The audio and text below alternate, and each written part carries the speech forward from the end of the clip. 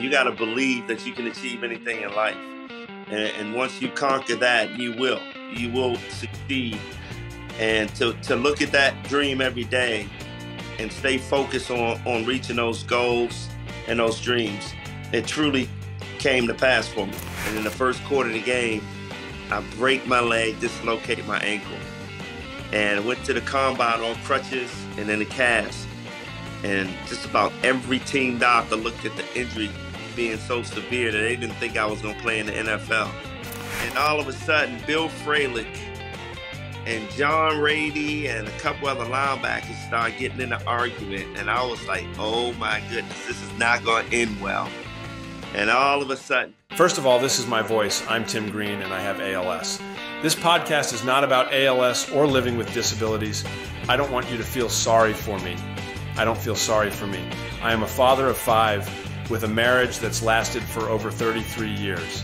I am a #1 New York Times best-selling author of 41 books, an NFL first-round pick with an 8-year career. I worked on TV for Fox Sports, Good Morning America, Court TV, and Extra. I've hosted BattleBots, A Current Affair, and Find My Family. And I am also a practicing attorney. In this podcast, we're diving into real-life stories. From triumphs to trials, we'll explore the extraordinary in the ordinary. Join me, Tim Green, and my son Troy each week for real conversations, laughter, and insights. Because life is a journey, and everyone's got a story.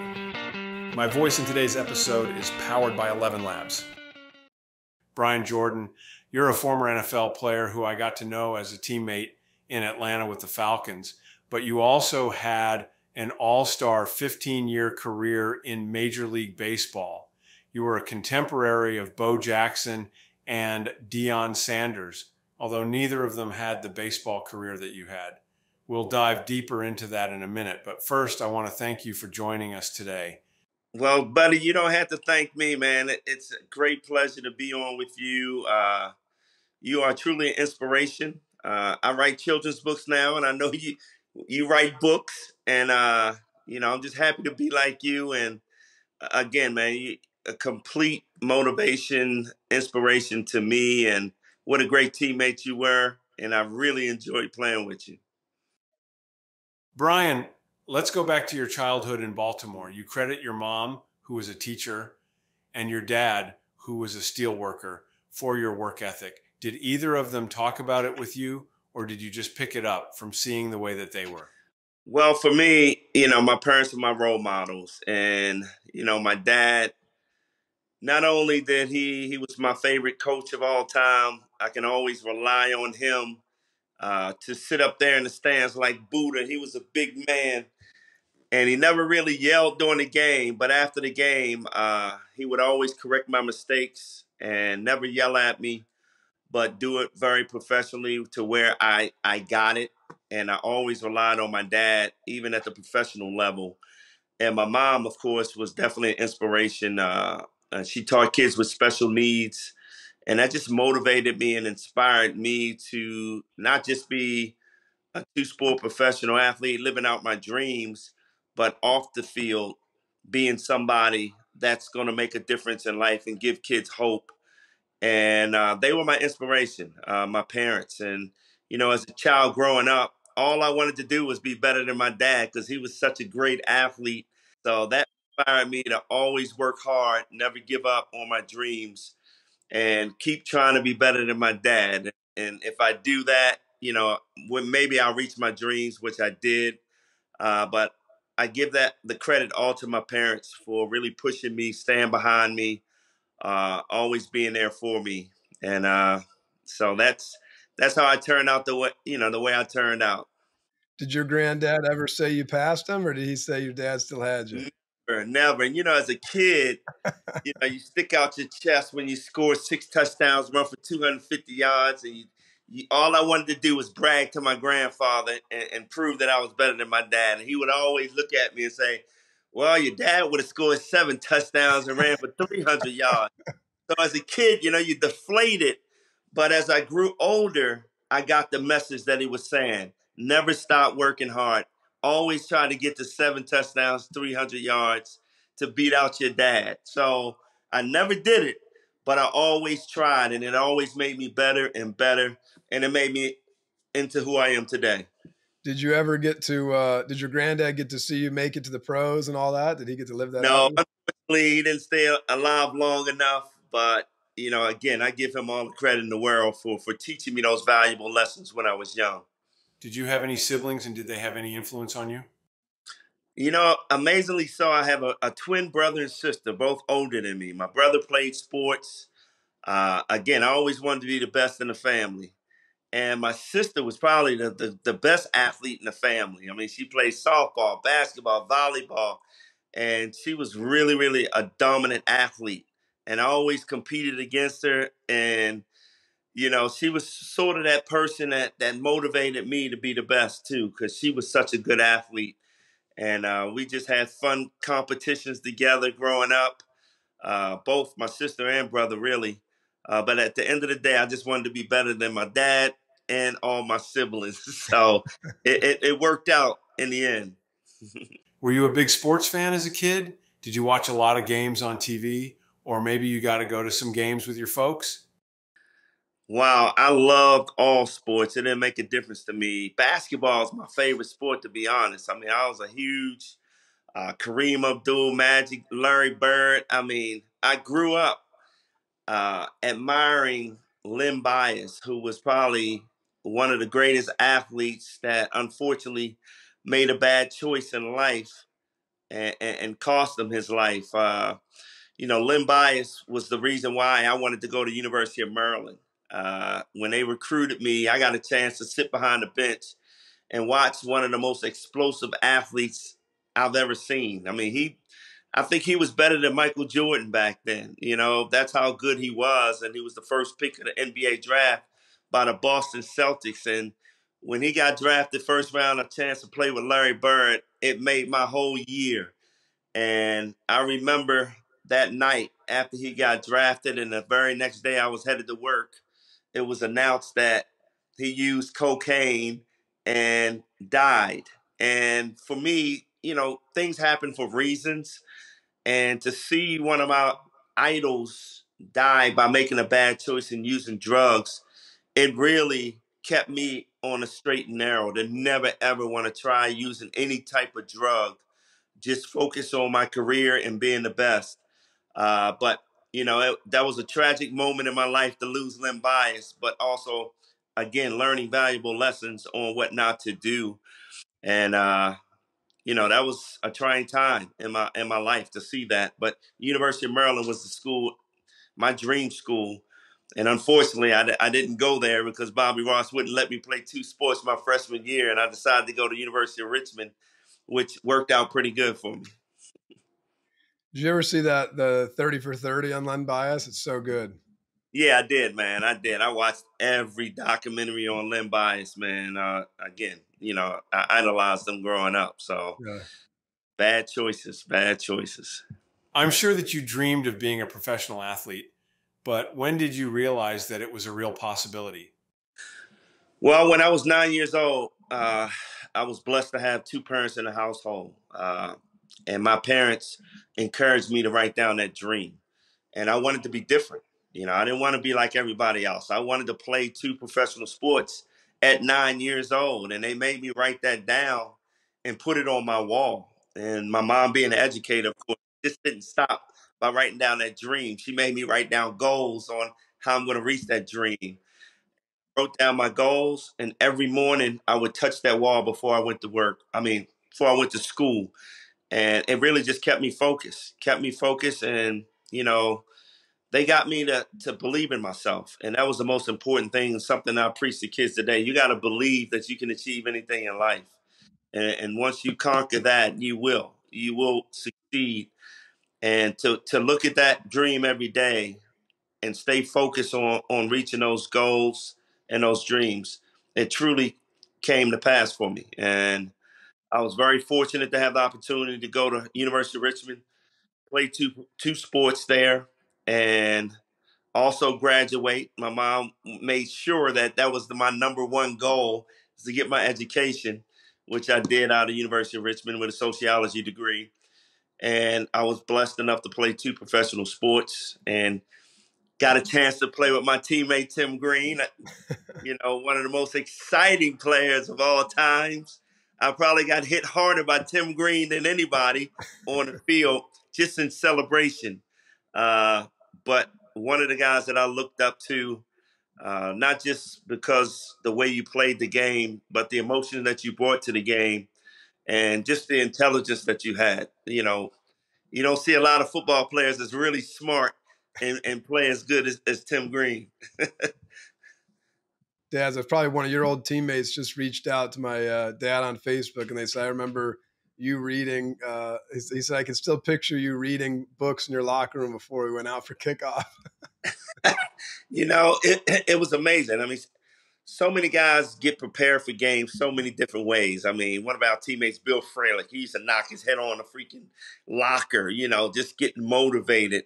And you will look over and see Tim Green reading books, just getting that relaxed feeling and whatever it takes to prepare you for a game. I've never seen guys read books like Tim Green before a game, but it was definitely interesting because once he closed that book and got ready for the game, he was a totally different animal on that field. And I loved it. I loved it. And again, it was a motivator for me, to see intelligence, but yet, have that different side of being a great football player at the same time. I mean, what a role model, what an example. The way I was on the field is what put me in this chair. I had no regard for my head or health whatsoever. I remember when you would make a big play and just running over to headbutt with you to celebrate.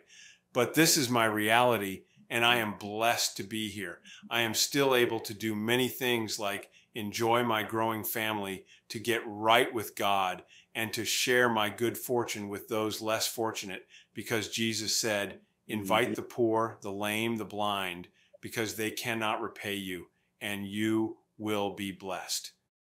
Mm-hmm. No doubt about it, man. Well said, Tim.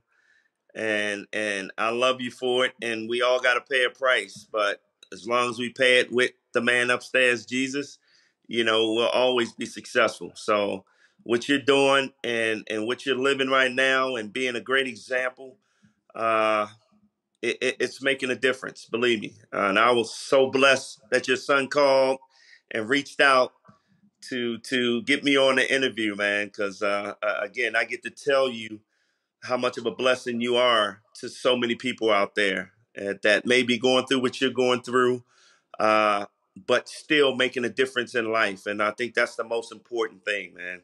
Not only are you being there for your family, but you're being there for so many others. And man, nothing but love for you, Tim. That's how Brian, when he had it, we were not telling anybody. We were very private about it. And then ultimately I was saying to my dad, I think he should be public about it. And he still didn't want to. And I said, I'm like, don't do it for you. There's somebody out there who doesn't have the resources, doesn't have the name, and you coming forward is going to give somebody hope. And that was ultimately what made him do it. So yeah, it's good.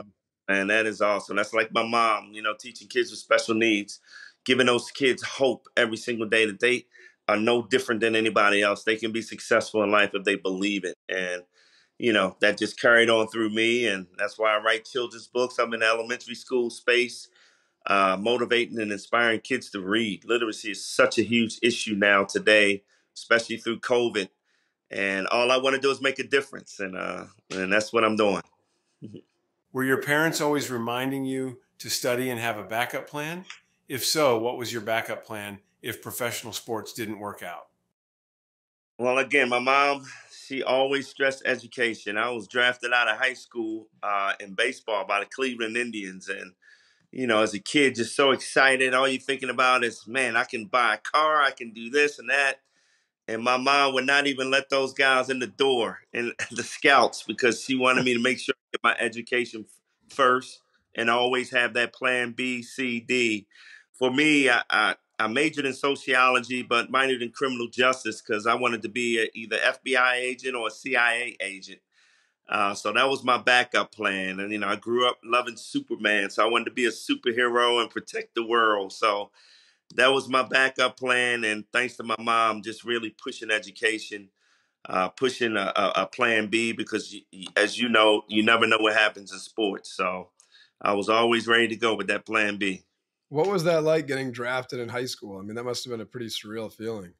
Wow, it was, man. I was pretty excited, and as a kid growing up in Baltimore City, you just want to get out. You just want to make money and move on, and that's the way I felt.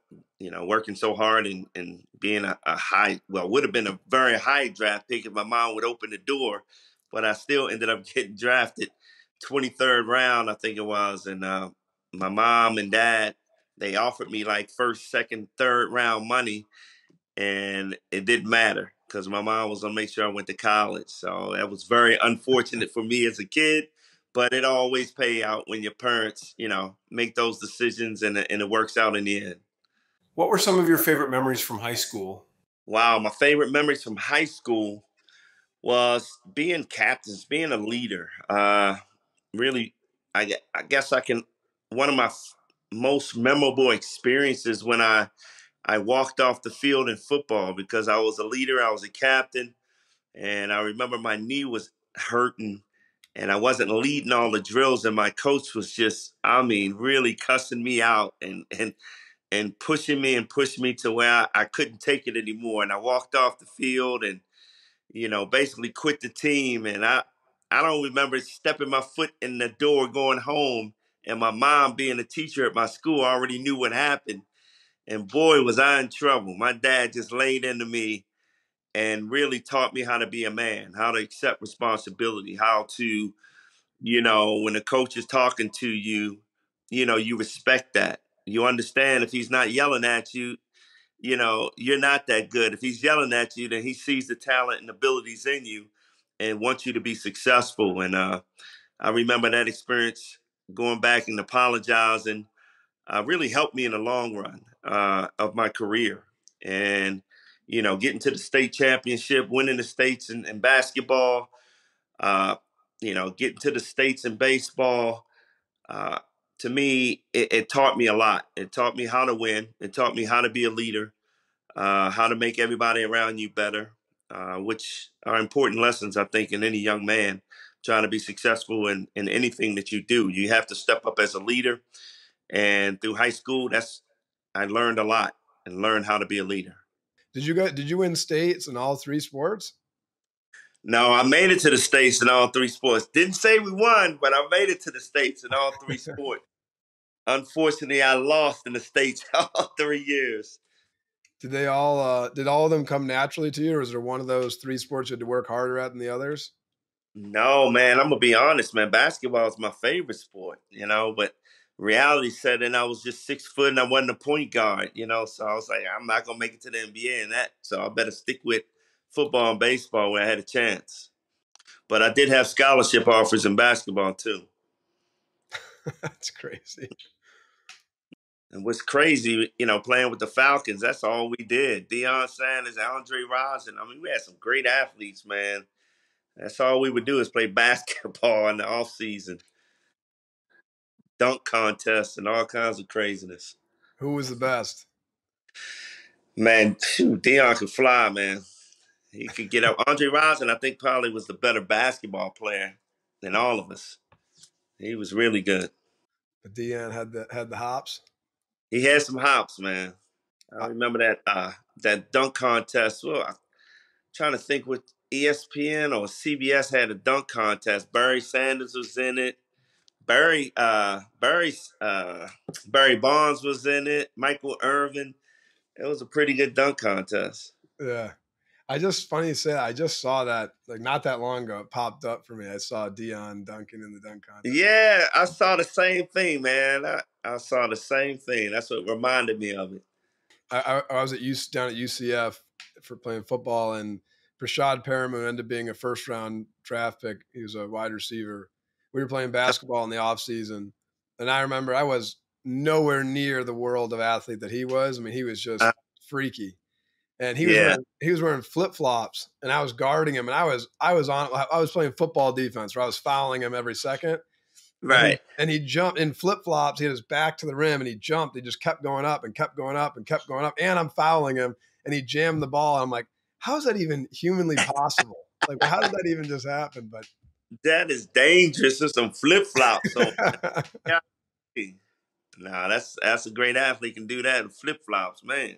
yeah, there are levels to Yep. it. That, Were you in the Falcons? Was Jumpy Gathers there when you were there? yep. So Yep. Jumpy's nephew, his name is Clayton. He was with me at UCF too. Oh, really? Yeah, he played for the Colts for, I don't know, 8 years, something like that. He was a good player. Uh-huh. He was a safety. Safety. Okay. But it's funny because him and I were both there, and I didn't know. I had no clue he was related to Jumpy. And Mm-hmm. then, and even he didn't know, my dad and Jumpy were teammates. Then my dad came and did like a talk at one of our, I don't know, preseason luncheon or something like that. And he Right. talked about the Falcons, and then he called Clayton called his uncle, called Jumpy, and my dad used to tell me about Jumpy growing up. He'd walk in the weight room and be like, coach, because he would never really lift weights, I guess. And then Right. the He just coach, naturally strong. yeah, the coach would get on him about never lifting, so he'd come to the weight room and be like, "Is this enough, coach?" And he'd have like, I don't even know, 400 pounds in the bar. And the coach would like snicker, yeah, Jumpy, try and bench that. And he said he would rep it. The coach would think he'd not be able to do it once. He'd rep it like 3 times, look at the coach, and be like, "Is that enough?" And the coach would be like, "Yeah, just get out of here." Some people got that natural strength, man. The forklift, right? Was that his move? Forklift, yeah. Forklift. I was used to laugh about that with my buddies because think about how strong you have to be to lift up. Often, not just lift up to 300 pounds, but those offensive linemen were mean SOBs. Yeah, we had some good ones, man. Bill Fralick, Houston Hoover. I remember all of the Jamie Dukes. Yep. Mike Gann. I think Mike Gann and my dad were roommates actually Oh, roommates. Yeah. yeah. Fralick really took me under his wing, except when we were trying to smash each other during inside run drills. Brian, you were such an amazing high school athlete. I'm curious what made you choose Richmond? Well, I actually, University of Maryland was my dream school. But when Bobby Ross told me I couldn't play 2 sports my freshman year, I had never went on another trip because I had a scholarship from Maryland my junior year. So I turned down all trips, all schools, and I had a lot of scholarship offers from all around the world. But the fact that I didn't visit those schools, I ended up going to University of Richmond because they were closer. They would allow me to do both sports, and academically, it was just a really, really good school. And I knew I would go to class every day, and I would be missed in the classroom. So that was a huge reason why I picked University of Richmond. They would allow me to go out there and play football, baseball, and really look after me academically to push me. So it all turned out great at University of Richmond. How did you balance academics, Division I football, and Division I baseball? Playing just one sport in college is such a huge time commitment. 2 must have been tough. It was a tough balancing act for me, especially as a freshman, going in and trying to prioritize my time. I was just thankful that I had a really, really good counselor who stayed on my butt, wasn't afraid of me, and made me go to tutoring, made me not miss a class. It was something that the coaches were really tough on us about, missing class. I knew I would get disciplined on that sports field if I missed class. So I was, again, I was very blessed to have a great counselor staying on top of me, pushing me because my mom and dad forced her to push me since they were not there with me. So again, I knew what I was there for, to graduate first and have the opportunities to live out my dreams by playing both sports. And I was very fortunate to have that opportunity in Richmond and really accomplish all those goals. Who along the way taught you how to read a baseball pitcher? I gotta say, who taught me how to read a pitcher? I got traded to LA, and Sean Green, who used to play with the Blue Jays, he was my teammate out in LA. And he was probably the most interesting player I've ever played with. He could go in, watch video, and tell you every pitch that's coming. And for me, I didn't want to know because if I knew what was coming, I would probably be anxious and jump out there and pop it up or something. So I never really asked him except when Kurt Schilling came to town, who I could never hit that split finger that he threw. And I went to Sean Green and he told me, look, when he puts that glove over his head and flares that glove out, the split finger was coming. And it was amazing. I went up there and every time he flared that glove up, I never swung at another split finger out of Kurt Schilling. And all of a sudden, I started hitting him very, very well. So I got to say, who taught me the most lessons? Sean Green. He taught me how to read pitchers. So until that point, like when you were in high school and when you were in college, you would just kind of feel it out. You just see it on the fly. Hey, see ball, hit ball. That was my motto. You know, you really got to catch the spin out of his hand. And when I got to the big leagues, you know, they always challenged me with the fastball my first couple of weeks. And I started out like, I'm going to be the next Hank Aaron because they throwing me a lot of fastballs. But all of a sudden, they started throwing curveballs, and I couldn't recognize that spin. And I got sent back down to AAA, or really, I got sent down to spring training. And a coach got me up at 7 in the morning for a whole week straight, throwing me nothing but curveballs. And I could recognize that spin finally. And that was my favorite pitch to hit ever since then. And got back in the big leagues and never came back down. So I learned a lot along the way. And I was blessed because I didn't play a lot of minor league games. I was playing in the NFL, playing minor leagues. I would play 30 minor league games. And then I'm back on the football field in the weight room, lifting to get stronger, putting weight on. And so after my third year, of course, I wasn't ready to give up football, but Cardinals paid me a lot of money to give up football.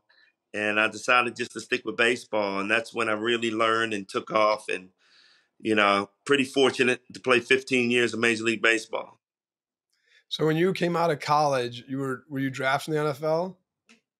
When I came out of college, I was drafted by the NFL after the Senior Bowl when I broke my leg and dislocated my ankle.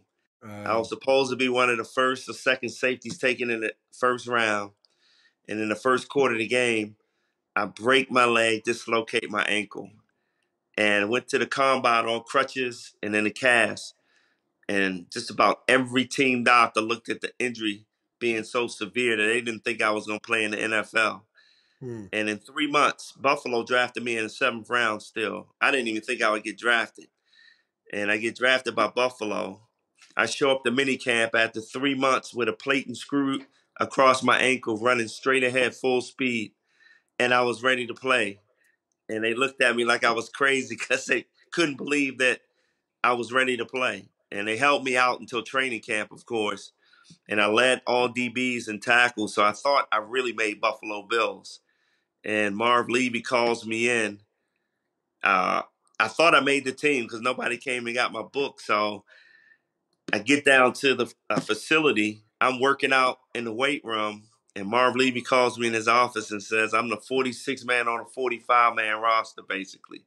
Oh, man. And that was the first time I was ever cut in anything. And I remember, you know, almost having suicidal thoughts at that time, man, because, you know, I've never been turned back from anything. And I felt like I was a huge disappointment. You know, how can I tell my family I got cut? And I remember that walk to the parking lot. And then my agent called me and he was like, look, you're on a flight to Atlanta. And I was like, what? Because I just, you know, looked at all the hype about Deion Sanders going to the Atlanta Falcons. And the next thing you know, we're teammates, get to meet Tim Green and a whole new team, you know. And that was after Bruce Smith and Cornelius Bennett in Buffalo, one of the best defenses in the league at that time. And, man, what a turn of events. But it worked out great. Ended up starting 3 years for the Falcons and, you know, looking at a really good career. When you got hurt in the Senior Bowl, would that have messed up your baseball career too, or were you already secure at that point? Well, yes. I mean, playing a different sport, contractually, they could have said, "Hey, you're injured in football. We're out of our contract." But no, they actually did the surgery. They wanted to see me get back on the baseball field, but I wasn't ready to give up football. So they were a little disappointed at that time that I still wanted to go play football. But I wanted to reach those dreams, and fortunately, I was able to do it. Was anyone in your life kicking you, saying, "Just play baseball, man. Give up football"? Wow, Troy, I can't tell you how many times people told me just pick one sport. You could be great at it. You'll be a Hall of Famer. You can't play two sports and be successful. I heard the stories all my life growing up because, once people knew my dreams, they always tried to talk me out of those dreams. Mm-hmm. And, I wasn't going to let them do it. My parents said, hey, dream big. No dream is too small. And I took that to heart. And that was my focus. I wanted to do it. I wanted to be different. And I stuck to it. And thankfully, I got the opportunities to stick to it. And it worked out perfectly. But I'm still a Rodney Dangerfield of two-sport athletes. I get no respect. Did you want to try to play two professional sports at that point?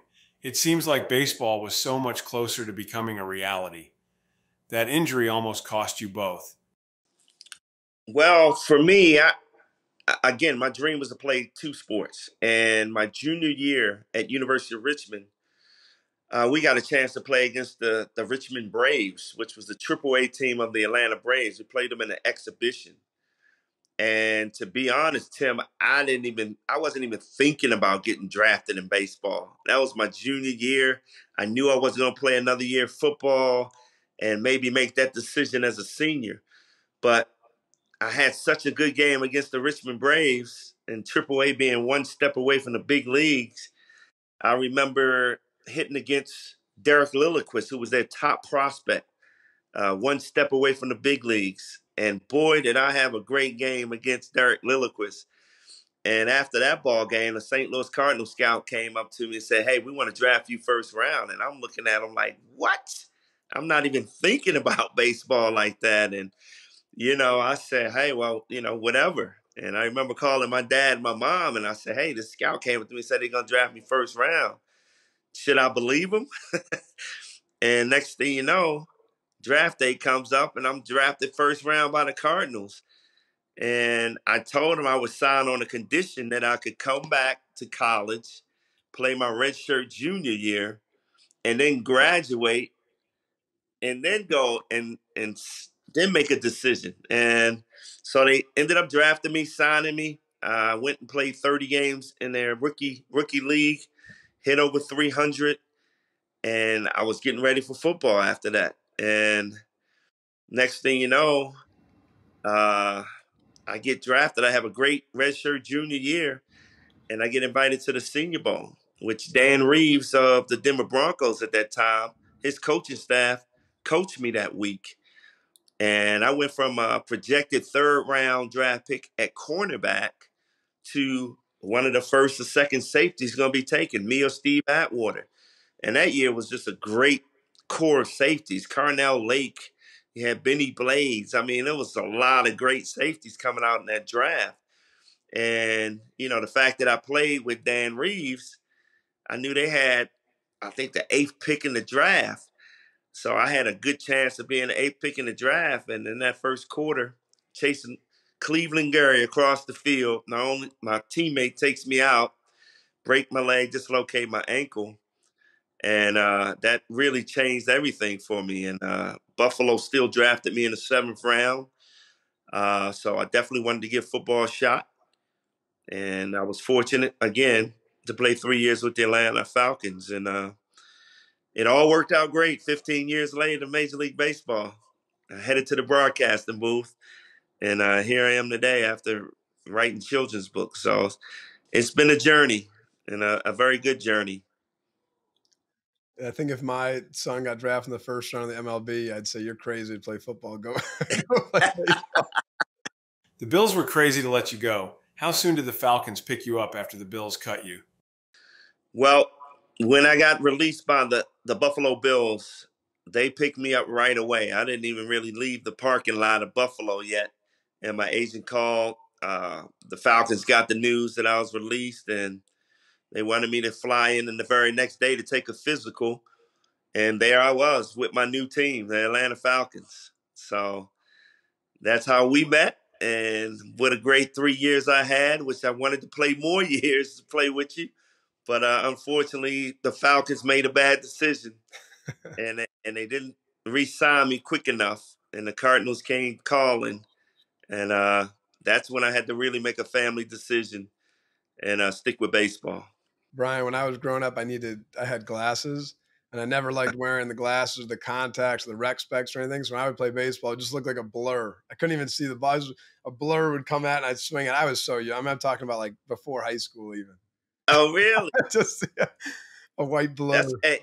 That's the way I feel right now. I should be having my glasses on, man. Golly, my sight is going fast. I cannot read without glasses. Let's reminisce about our time together with the Atlanta Falcons, shall we? You were in the defensive back room. Were you blown away by Deion Sanders?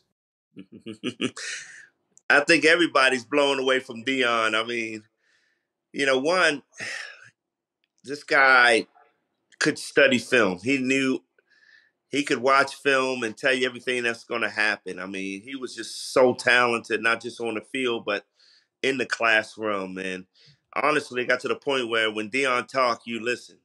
And, we had a fun defensive back room. I mean, it was all about jokes, laughing. We had a crazy coach. So that defensive back room was a lot of fun, man. We just laughed, joked, but when it came down to it, we knew what we were going to do that week. And Deion had a lot of say in a lot of things. I mean, he was one of those guys where I would just look at him and let him shut down the whole side of the field so I could be more aggressive and help others because that's how good he was. So I tell everybody, Deion talked it, but he walked it. And that's why I had nothing but respect for Deion and my other teammates also. That's one of the things my dad used to say about Deion when I was growing up is he used to say everybody sees like the show and the chains and the flashiness, but he said in the team, like in the meeting rooms, he was one of the hardest working guys there. So it's hearing you say that, it's full circle, I guess. I mean, he made everybody around him better. And you talk about leadership. You look at him coach right now. I mean, he has that quality. He has that quality. If he talks, you better listen because he's going to kick some knowledge to you. But he is way ahead of the game. He knows what's coming. That year was an ugly season. Remember Marion Campbell bailing in week 12 and Hammy took over as the head coach? He came into the locker room lit up like a Christmas tree, and he had a machine gun bullet that everyone had to touch on the way out, and we'd lose. And the next week it was an anti-aircraft bullet, then a grenade, then an anti-tank missile. And the final game they called the U-Haul Bowl because the players' lot was full of U-Haul trailers, so when the game ended, they could split town. Yeah, so when I came in, it was definitely chaotic, man. Coming from Buffalo with a more accomplished team, coaching staff, and then I come to Atlanta with Marion Campbell and the coaching staff, and it was going downhill fast. And we just had a couple of leaders. I look at you, I look at Deion. You talk about guys who still led by example, but just didn't have enough talent around to get everybody to join in. And I remember my first weeks in Atlanta, I was on injured reserve just watching and observing. And I was just like, wow, what a big difference from Buffalo to Atlanta Falcons. And but I was happy to see Jerry Glanville come in and really kind of change that culture and change it in a fast way. Tim, you remember those times when Jerry Glanville came in, how hard it was in training camp and mini camp. he quickly had to adjust everybody's mindset, which he did a terrific job of. And you, one, played with so much emotion because, that was in you. But with Jerry Glanville, it became in every one of us. We ran around the field having fun. Uh, it was about family, and it was about building a connection. And that's something that we had, and we had a lot of fun doing it. So, yes, thank God Glanville came in and took over. Yeah, Jerry Glanville came in and changed the culture. I loved him, but he was crazy. He was known for wearing all black and leaving tickets for Elvis at the will call to every game. He was also known for a vicious brand of defense. It was, to me, it was a breath of fresh air to bring somebody in with that type of personality that you're sitting there saying, this guy's crazy for leaving tickets for Elvis, but it has to be something behind it. And then as the season go on, we bring in MC Hammer, Evander Holyfield, we bring in country singing groups. It was all a game, but that game really paid off. Like you said, the grits blitz and, that defensive mindset that Jerry Glanville had really came in and changed the culture. And to me, it was a lot of fun. It was hard work. All the running that we had to do and all the hitting we did in training camp. You really thought Jerry Glanville was crazy, but it paid off, and it made us all better as a team. And to me, it was a lot of fun when you got MC Hammer and everybody on the sideline, and it really brought the fans back into the stadiums too. And we would fill the house, and it was just a loud crowd and a lot of fun. Troy, let me ask you a quick Yeah. question. So when the illness took over your dad, did he try to motivate you to not play football, or did he let you? That's a good question. So when he first got diagnosed, we acted like it didn't happen. So him and I were still Mm-hmm. lifting together, and I was still going to practice. I was playing at Syracuse. I transferred from UCF to Syracuse, but Okay. he wanted us. His whole thing was he wanted all of us to. He didn't want to be something that slowed us down. So if we wanted to play football, he would be the sit in the front of the stands and cheer us on and drive us to the games and coach us and whatever. But if we didn't want to Uh-huh. play, it was also no pressure. I mean, when I was growing up, my dad tried to talk me into playing soccer because I was pretty good at soccer.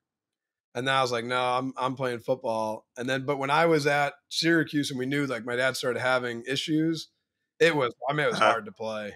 Like when I would go out, I got my position changed from quarterback to receiver. And when I would anytime there was contact, I'd be like trying to put my head out of it, which is not, you can't play football that way. You get eaten alive. So it really, Yeah. so he didn't discourage me. And then my younger brother, I actually have a brother who's 12 years younger than me. So he was Uh-huh. doing little league, and my mom was like, he is not playing. And my dad wasn't saying he's going to play. My dad was saying if he wants to play, then he's going to play, You got it. which is very, very Yeah. different than like trying to push him to play.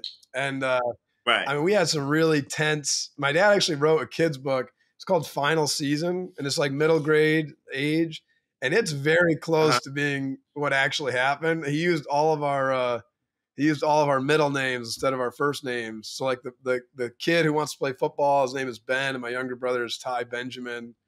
The brother who doesn't want him to play, and the mom, and that was me and my mom. And then the brother that Right. wants him to play if he wants to is my older brother and my dad. And the compromise, you'll like this, Brian. This is right out of my dad's insane brain. The compromise was that he would do one last year. I would coach the offense. My older brother would coach the defense, and my younger brother would play just offense. And my dad was the head coach. And Uh-huh. I mean, when I say nuts, I mean, we ran a no huddle offense, and we had whiteboards like what Oregon does on the sidelines for the plays. And the other Right. teams, they're like, guys, we're trying to get a play in. Like, what the heck are you doing? I'm like, oh, get on the line, run it. So we we played the last season. It was a great memory, and ended up that actually book my dad hit #1 on New York Times best-selling books. And the Really? dad in the book I, is gets diagnosed with ALS. That's the only thing that's not the only thing, but one of the things about the book that's not real is he basically took like a 2 or 3 year period and crammed it in like one. So in the beginning of the book, the dad's walking and talking, everything's fine. And the end of the book, he's in a wheelchair, which really for my dad, it took a couple of years to get there. But my dad, it's mhm. funny. I'm talking like you're not here, Dad, but my dad has no animosity towards football. I have a ton of animosity towards football. I'm Right, and it was such a big part of my life, and it was so much of who I am and what I learned growing up, and the life lessons and the friends and the coaching and all that. But I'm like, I don't watch nearly as much football. I'm not nearly as into it as I once was. But right, my dad still loves it. I'm a part of me will always love it because there's such a beauty to it. But right. I'm more bitter than he is about it. Oh, that's wild. Okay, man. Thanks for answering that, man. Yeah, I wonder. my dad says if he could go back, he would do it all the same. Do it all the same. Yep, yep. If I could go back, I would have played a couple more football seasons. Glanville also had nicknames for everyone he liked. Yours was baseball. Do you remember mine? I can't remember off the top of my head, man. It had to be something like Psycho,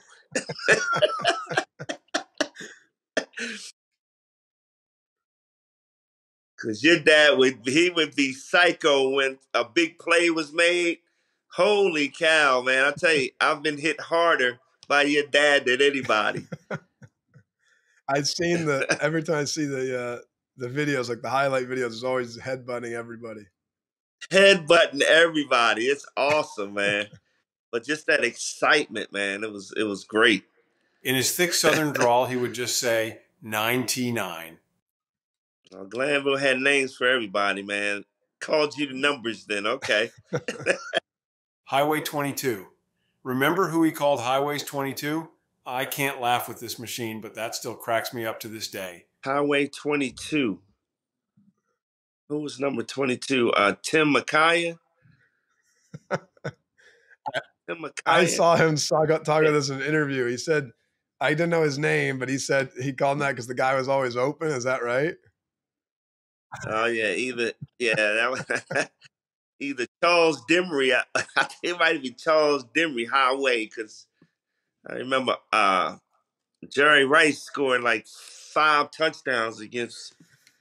It was unbelievable. Charles Demery. Oh, He called him Highway. Highway 22.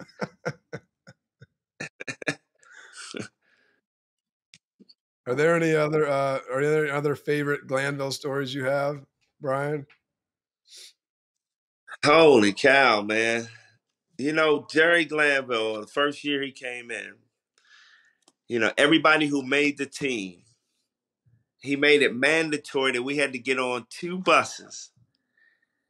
And how do you take football players to Fat Tuesdays to celebrate? I couldn't believe it as a player. And I remember being at Fat Tuesdays. Some guys in one corner shooting dice. You got other guys just drinking. And Glanville's in the middle of the dance floor just dancing and having fun. And all of a sudden, Bill Fralick and John Rady and a couple other linebackers start getting in an argument. And I was like, oh my goodness, this is not going to end well.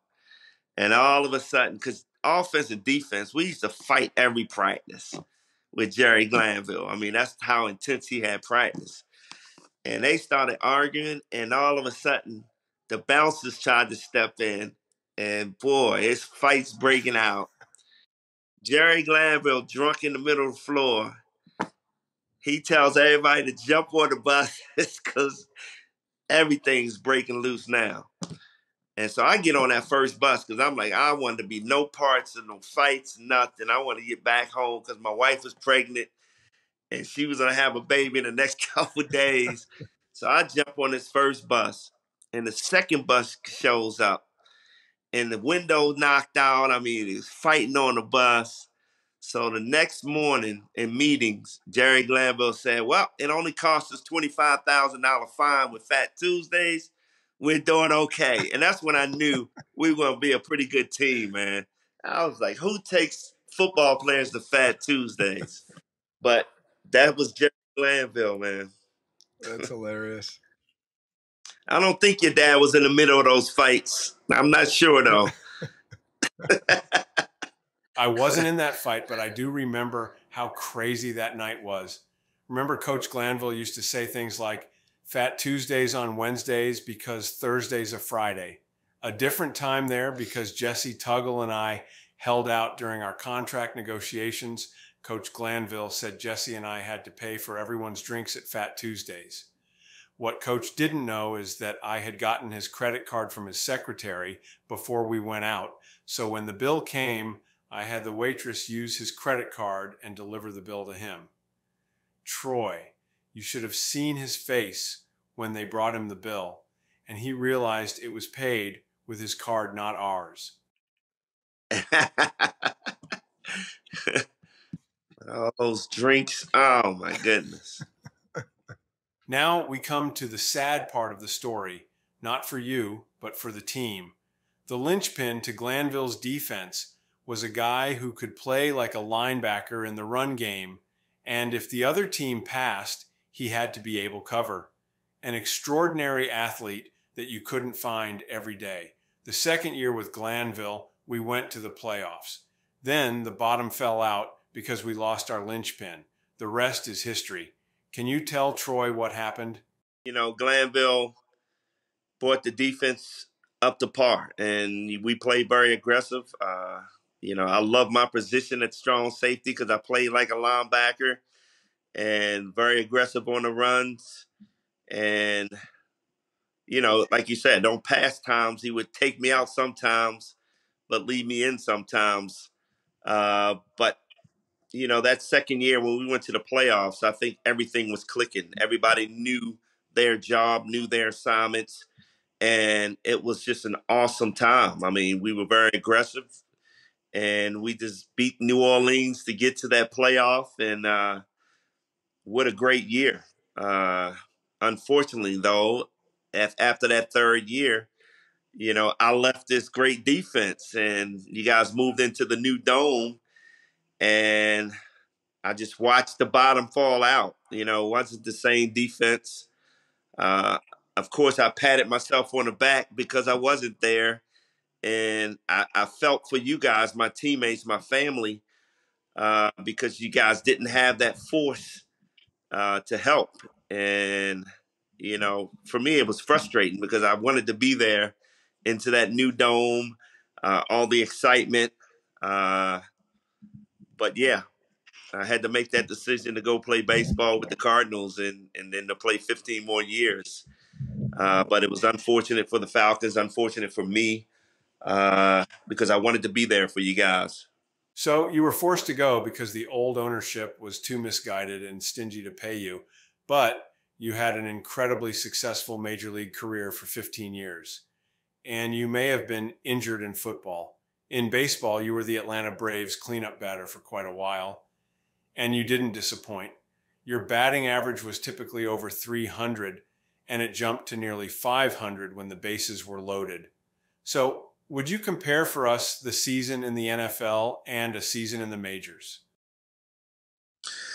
Wow, it's a tough comparison. You know, I remember going into the playing Major League Baseball, getting drafted by the Cardinals, and I remember Ozzie Smith, Willie McGee, and those great players. I used to call them wimps because I played in the NFL, and I was like, man, I played a tough sport. Baseball is like a wimpy sport.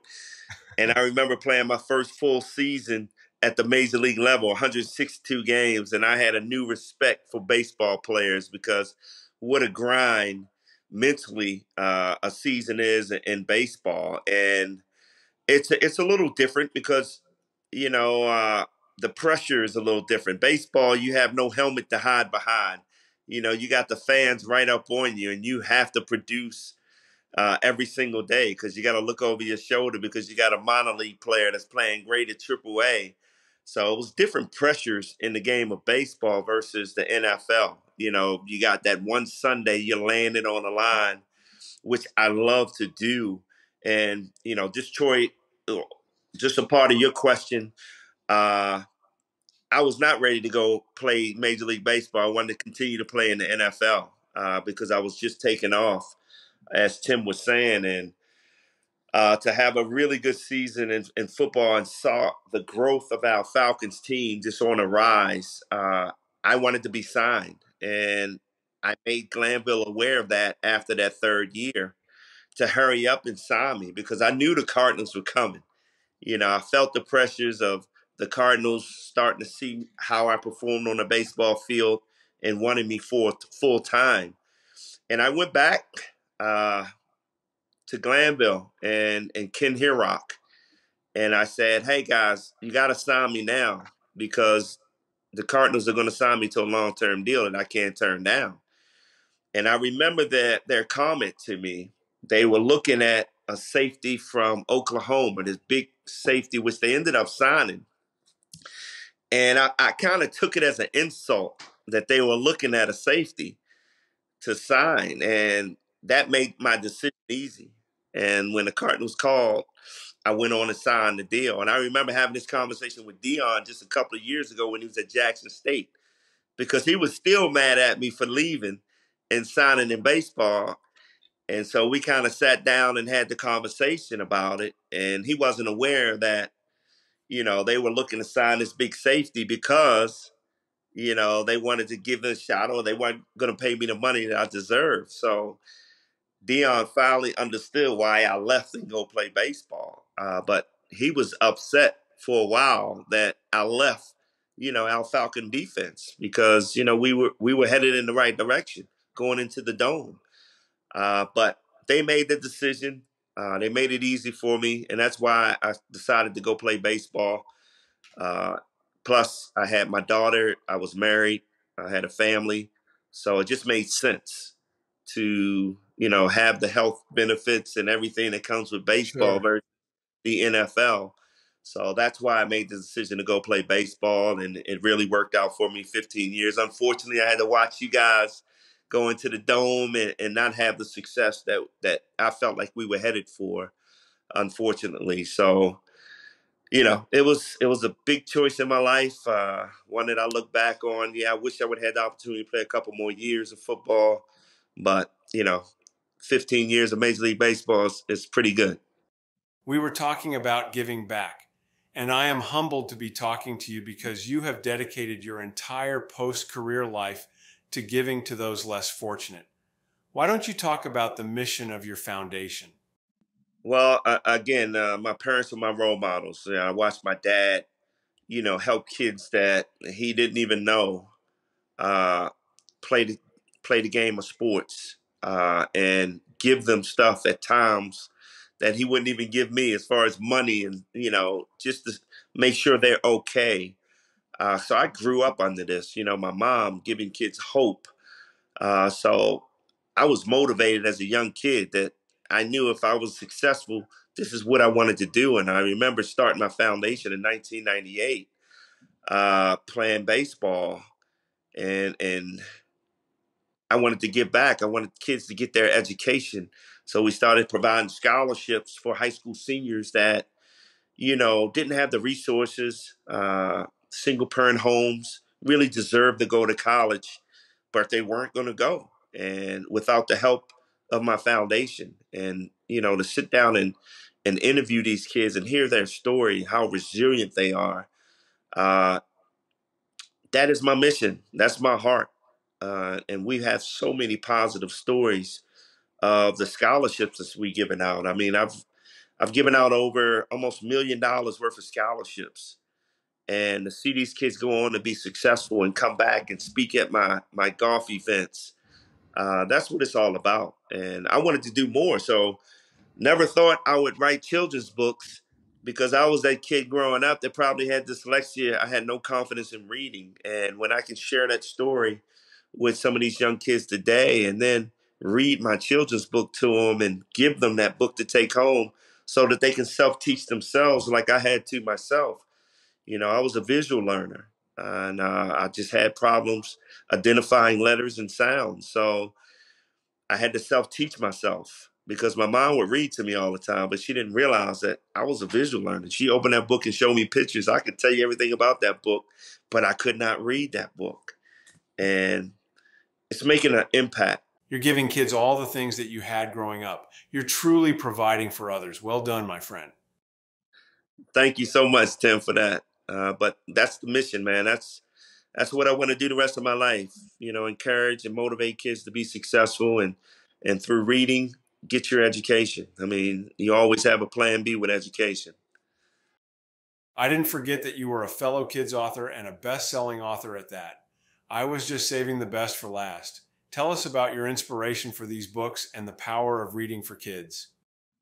You know, Tim, it's crazy because, like I said, I never thought I'd be writing children's books, and I just can't sit down and write them.